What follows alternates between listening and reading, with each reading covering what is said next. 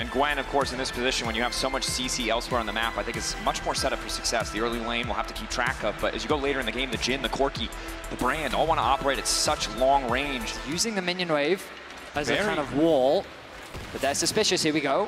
Monado, concussive blows, the Braum passive, really the big thing that matters here. Hansama already marked up. Mickey trying to stop Alvaro from getting any further. 2, 3, and 4. This is a massively MDK paper trade thus far, but the Cleanse now coming in. Super taking a decent amount of damage. 4 shot, evening things up a bit, but Hansama still taking damage. Finally able to reload. Mickey full committing here. No Ignite to finish the kill. Hansama wants the 4 shot. There it is!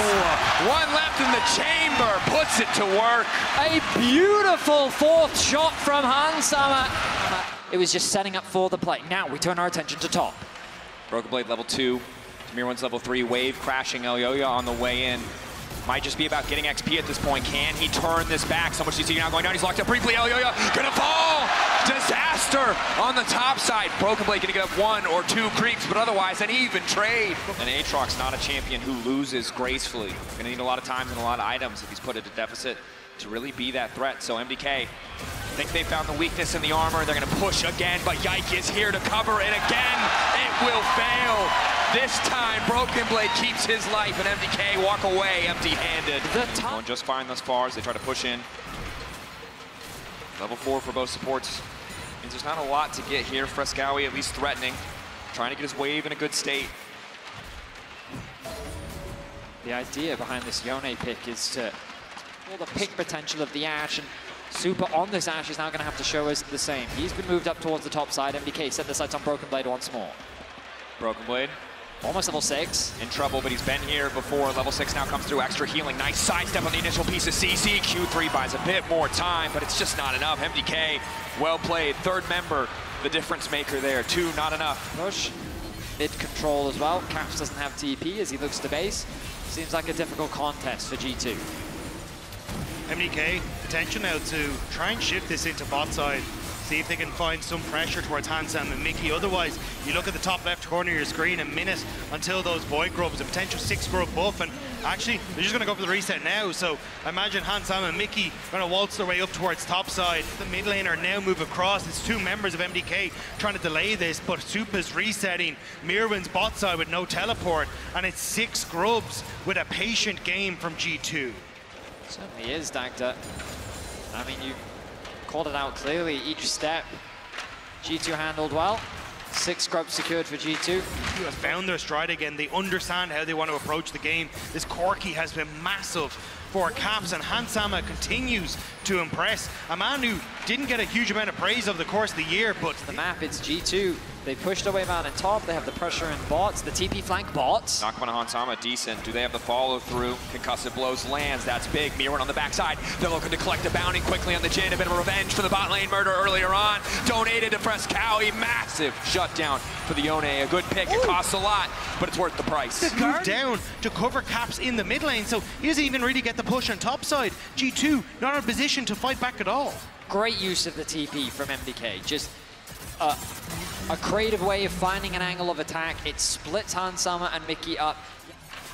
Yeah. You have to be a little bit careful. Sorry, I think you have to be a little bit careful here as MDK though, because yes, you're going to end up taking this top side, but there's still moments where I want to see if they're able to control this play on mid, because even though you have Rift Herald, it's very easy for G2 to collapse on you incredibly quickly. They already burnt the TP from Mirwan on towards this spot side play. You can't really look for any sort of play in the mid turret until you have that teleport back up. So MDK needs to play patient over the next few minutes. Just wait until they can try and fight G2 on an even footing. Broken Blade getting aggressive, knows that he has Mickey on the way in. Ulti over from Frescowy is clean. We'll walk away. He has the flash. Second to Yike.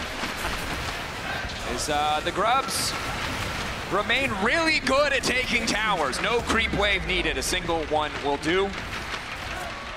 And it's hilarious to see because G2 at the start of the year were a void grub team. They would so consistently look for this 6 grub buff, but they kind of disappeared with it and decided it wasn't really worthwhile. We go for dragons instead, but now they're coming back. And Mirwan, does he hop over the wall? Mickey? Mirwan waiting, does a lot of damage. The Shroud, though, going to fade away. Moves out of it to reset the cooldown, at least for a brief moment. Gives himself a bit more time. And now Telio has been caught out. Curtains have been called. Down goes the boar. Alvaro going to try his best to body block. But just a single pick for G2. It was MDK setting up a pick it's G2 setting up for the rotation to catch the bot wave. Invest the... Wait, maybe I missaw. No, oh no, he does invest the ultimate. That's the ulti gone. And that's everything gone. Caps sees his window. Team fight power gone. Flash forward, perfectly aimed. Mickey, yet another kill for G2. And just quick punishments as Mirren tries to step up. He already used the Shroud, so there's nothing that can stop Mickey's ultimate crashing down on top of him. And so you just kind of have to concede the dragon, and that means the bit by bit more control. I say that, MDK is posturing. Need to fight, want to find an angle, lock up there, Broken Blade immediately goes on to Supa. Supa really no room to play at all, forced to use the arrow early, knocking from Alvaro to keep his 80 carry standing. Frescali over the wall, force shot for Hansama. Gwen? Not gonna matter much, but the curtain's called. The angle, hitting the rocket to follow. Alvaro body blocks the force shot. They walked past the bush that little bit too late, but Mirren just wasn't there. He tried the TP for a flank, and G2, they'd already gone for the engage. We talked about these item spikes and how crucial they are for G2. Down, forcing Frescali to come back, but he has the Q3 to escape. That said, Caps completely unafraid, but the damage for Frescali is big. Needs to be perfect here. Dashes in, one more soul inbound, dash through. Caps gonna be able to find him. Q3 hoping to find it, can snap back, but doesn't have the time. There's no tenacity for the Yone. He's easy pickings for that Leona. Oh, good, they took down G2. Maybe this rookies could do things. Flash, Mirren locked up. This is big. The Gwen damage, their sole source of a lead. Now they're able to fire back, but the current call is finally here. Oh, and it's the misfade. G2 strike back. Supa trying to backstep as best he can, but Broken Blade, despite the deficit, his team is there to carry the fight through a triple for your MVP. The rookies are being slaughtered. G2 have no respect for what could have been. They want to end this. They want to make it what should have been. Frescali trying to find the 1v1, should still be favored, but the root from Hansama! Oh! It's rage-inducing! It could have been his, but the Jin was there from 3,000 range to seal the deal. And now the Baron falls in favor of G2 MDK. They wanted to upset the apple cart. They wanted to tell us a new story, not Fnatic and G2, something different. A siege on bot side may be the undoing of MDK. The Baron available still for 2 more minutes.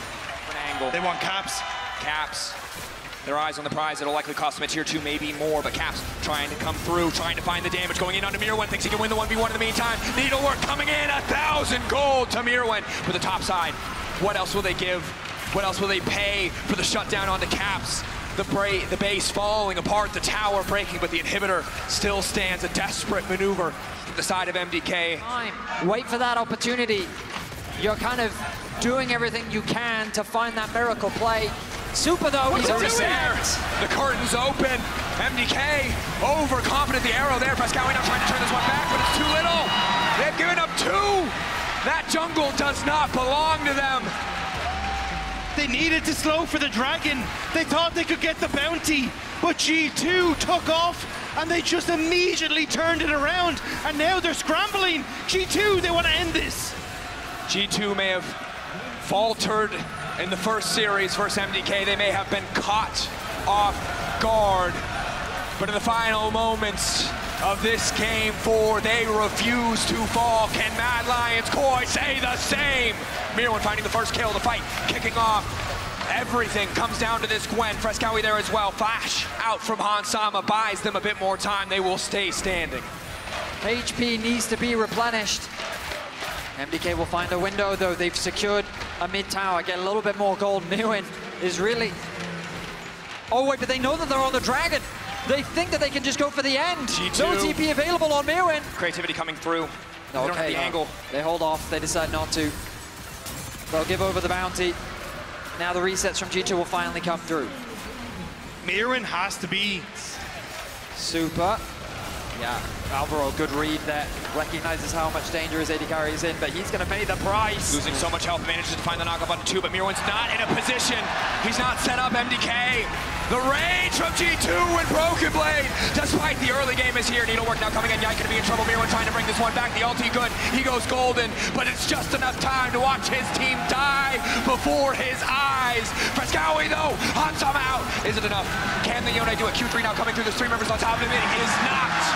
G2 in the LEC. Winter, spring, and summer through the lower bracket. They'd have no other way. The season final stands in front of them.